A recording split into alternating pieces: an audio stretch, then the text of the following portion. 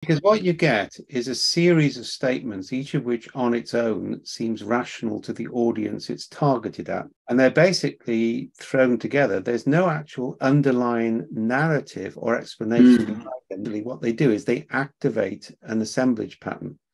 And then you start to fall into that and you start to ascribe authority to the person who's doing it. Just throw lots of things in place in multiple sequences that nobody can disagree with you. So the way that fragments are used to actually suck people in to believe in what you're saying. You string together platitudes and truisms so that nobody can disagree with you, which means they become a follower. Massive word and concept dropping. Drop lots of things in to impress people, but don't actually weave it into a coherent pathway which can be criticized. And then, oh my God, they fall down and worship.